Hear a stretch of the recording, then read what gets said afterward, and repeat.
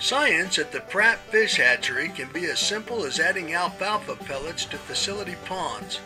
This farming operation fertilizes the water and sets up a biological chain reaction. The outcome? Natural food for baby fish that will soon be stocked in Kansas lakes. Week-old saugeye fry are very small and their food must be tiny as well. So hatchery biologists add pellets to the ponds. These quickly break down and their nutrients cause a bloom of living plant organisms called phytoplankton. In turn, that causes a rapid buildup of super small animals called zooplankton. Within a week, the water is teeming with this microscopic fish food. Hatchery workers monitor the activity by pulling a special sampling net through the water.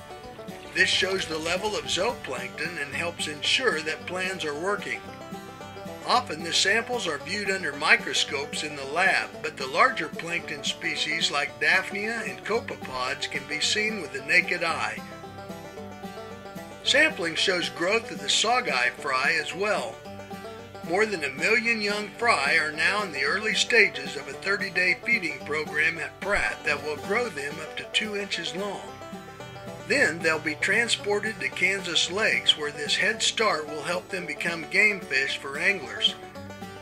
Zooplankton, coaxed into high populations at the hatchery, are the key. Bon appetit! I'm Mike Blair for Kansas Wildlife and Parks.